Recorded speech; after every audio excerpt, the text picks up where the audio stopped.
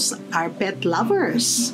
We like to keep animals in our homes like cats, dogs, hens, roosters, and animals have many functions in our life. They serve as security guards, bantay sa bahay. They are our friends, companions. We even treat them like our kids.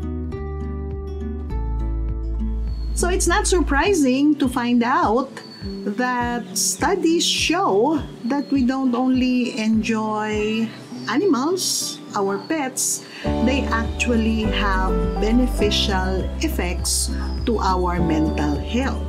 Some of these beneficial effects include improving our blood pressure, stabilizing our heart rate, decreasing our stress level so that we could improve our performance at work and in school, and decreases our levels of anxiety and depression. Balay Kaibigan is the home of the emotional support dogs and the Sagip scent dogs.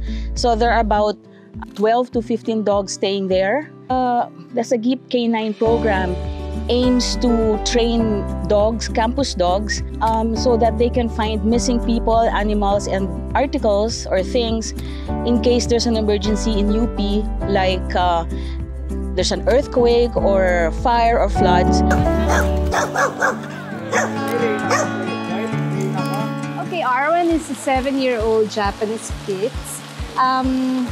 Recently, she's been, well, about a couple of years ago, pre-pandemic, she's been appointed as one of the emotional dogs of UP Diliman during the term of Chancellor Mike Tan and VC Jerwins. And you know, she's been a great help to a lot of kids, especially the UP Tech Squad. So every time they have a short break, they run to Arwen, play with Arwen a little bit to relieve them of the stress of training. And as our own anak, no, she's really great. You know, when Eloy and I would have some small conflicts or arguments, Arwen will neutralize the charged atmosphere. Okay, so yeah, she's such a joy. Bora is a rescued dog 2 years ago. It's left in front of our house, matted, very matted, and we didn't know na meron siyang liver disease. I asked the dean, actually, kasi walang mag-aalaga sa kanya, naiwan nga lang siya sa house. So, I asked the dean if pwede siyang dalhin sa office. So, pumayag. Pumayag siya. Ayun, araw-araw ko na po siyang dala doon. Tapos yung mga students, binansagan na siya ng associate dean. Yun, kasi nga aso. And ngayon, since it's pandemic, palagi niyang namimiss yung mga sounds ng mga kids. Meron siyang constant playmates na pupunta talaga every afternoon or every lunchtime, tapos nilalaro si Bora. Tapos yung mga kids ng mga faculty, sometimes dinadala rin siya doon sa faculty rooms, tapos doon, tapos hihiramin siya, tapos ibabalik lang din ulit. Diba, some students like big dogs, some students like small dogs. So at least there's a choice of the dog that they want to bond with when they're feeling stressed or harassed. Lahat sila ay nag-enroll at nakatapos dun sa parang emotional therapy dogs. Yung emotional support kasi is not always in the form of human counseling, di ba? Kung minsan, all it needs is really lalo na kung mahilig sa aso, kung mahilig sa pets. Dati nung mga madaming athletes na nagpupunta dito, makikita mo instinctive yung mga tao na they will pick up and just stroke the dogs habang nagkikwentuhan. Diba? It's so distressing to be with a pet who is not more harassed than you.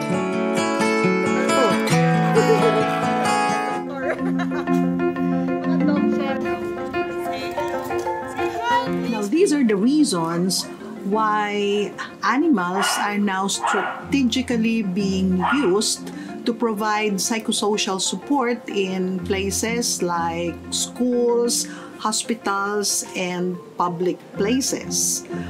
Mental health professionals are developing activities, making use of animals to facilitate a sense of well-being and an experience of having emotional support.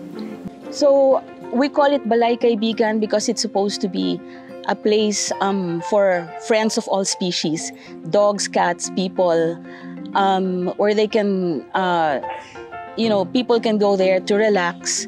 If you're a student and you're so stressed with your ACADS, then you can go there and just play with cotton, for instance, and become relaxed. So that's Balay Kaibigan. So, let us remember, whenever we are taking care of our pets, whenever we're having fun with them and taking care of them, we are also taking care of our mental health.